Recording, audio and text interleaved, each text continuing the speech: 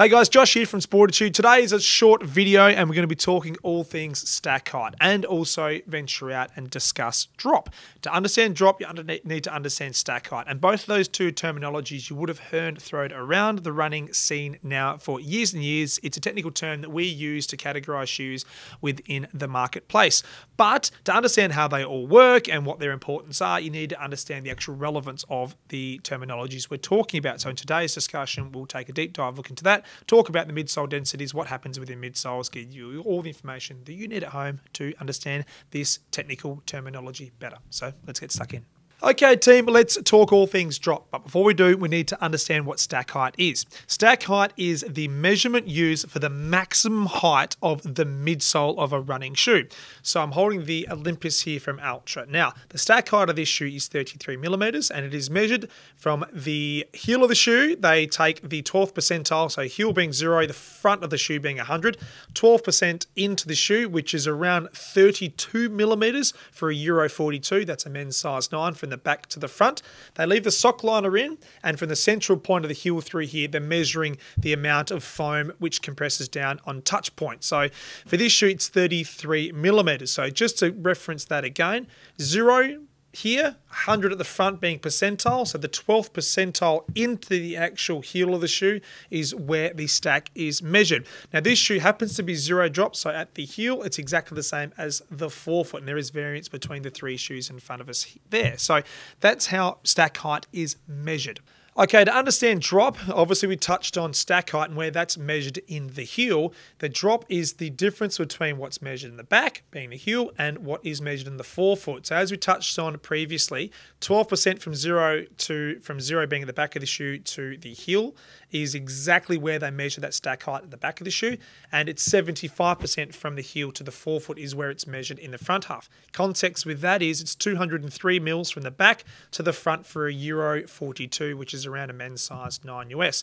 Now, there are some elements of variance with how brands measure this stack height and drop, but most of the time they do try to stick within that World Athletics guidelines with reference to where it's exactly measured. And just to confirm again, it is the central point of the forefoot, which is really important to make sure that we get that part of the stack height and the front half measured correctly. So using the Clifton here in front of me, I've got a 32 mil heel, 27 mil forefoot for that offset of 5 millimeters. Now that's in a men's. In a ladies, it's actually 29 and 24 for that variance of 5 millimeters through there. And what I wanted to touch on is you can see through here, I'm holding the Olympus here from Ultra. It is a 0 drop. It's the same 33 in the heel, 33 in the forefoot, but you can see that the actual wall of the shoe comes up quite a lot higher in the back of the shoe.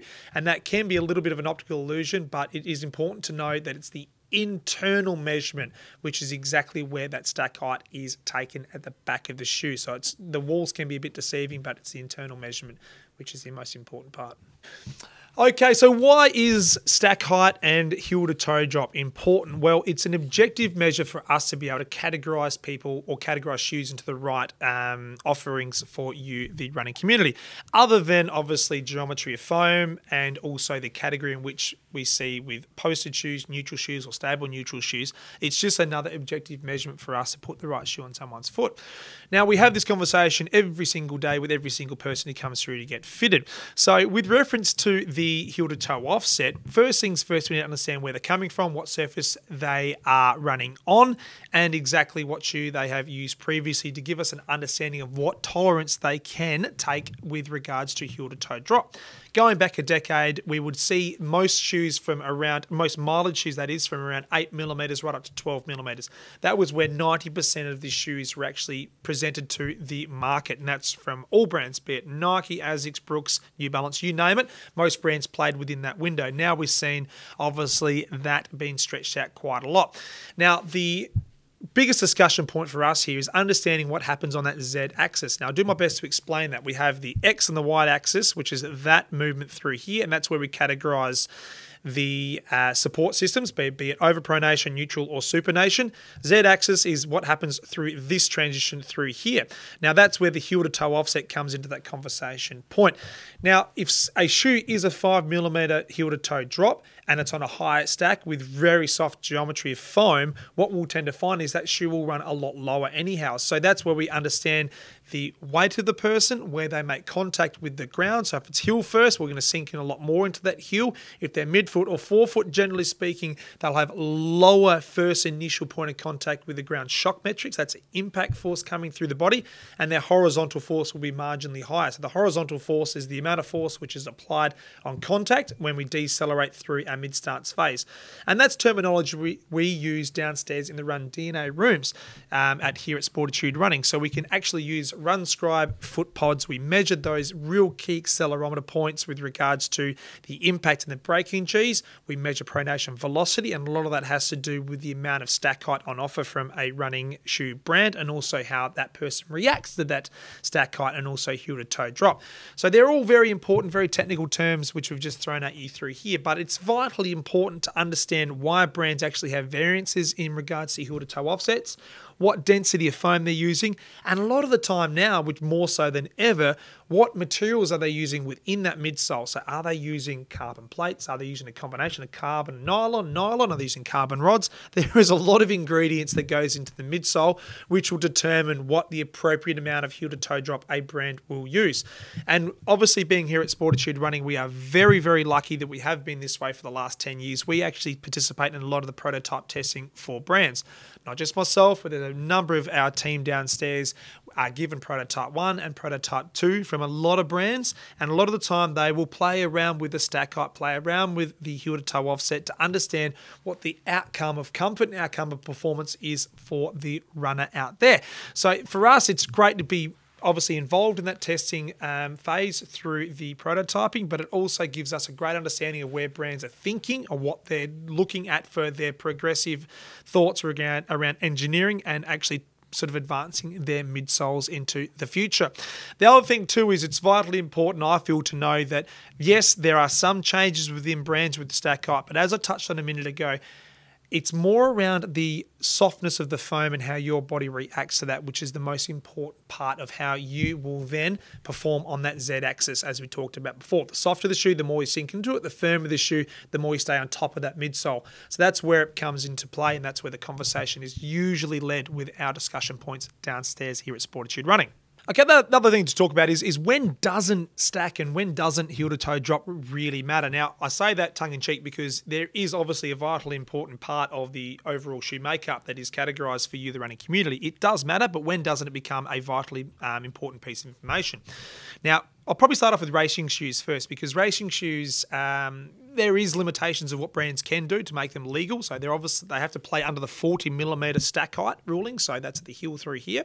So again, with racing shoes, we are throwing a lot of overall support out the window because they are incredibly light in regards to their offering. So there's a lot of instability inside racing shoes, but it's all about comfort, speed, and performance. So ground contact, time, flight ratio, and also the acceleration point out of gate cycle. Again, going back 8 years before we saw carbon plates really come into play, it was lower the heel to toe drop and also lowering the stack height to get more ground reaction force, not making it overcomplicated with the amount of foam between the base of your foot and the ground, so you can naturally get that responsive kick and feel just with the force you would be putting through that midsole. Now, fast track 8 years to where we are today, 2023, stacks are becoming higher, regulations being under 40 millimeters, but we can see that brands are playing around with the softness of foams, none more so than Nike, of course, probably the market leader in this space. Zoom X midsole is a very, very soft compound of foam,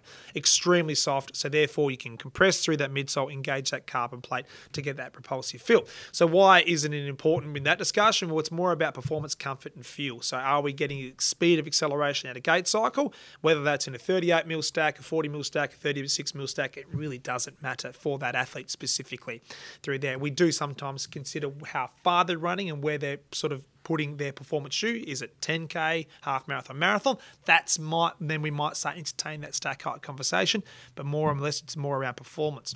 The other real leading one, which we touched on a minute or two ago, was around arch support or guide rails for those mild overpronators.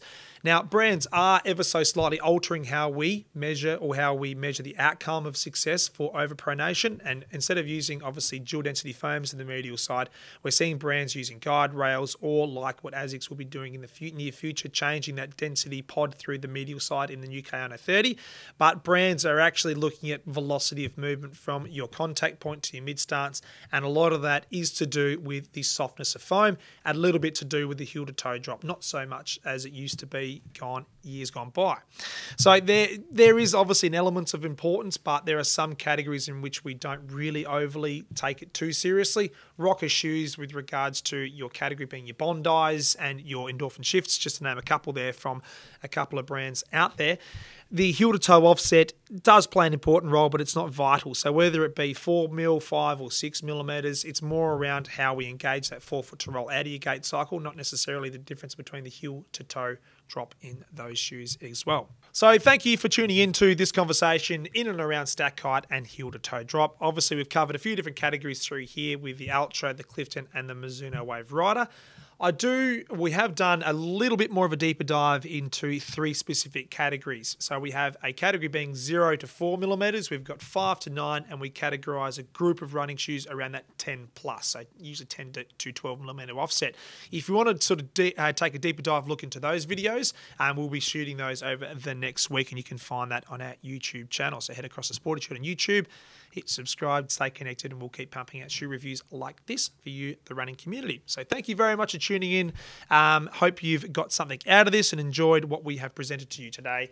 Until next time, guys, stay safe, be kind to one another. Happy running, and we'll see you out the road. Take care.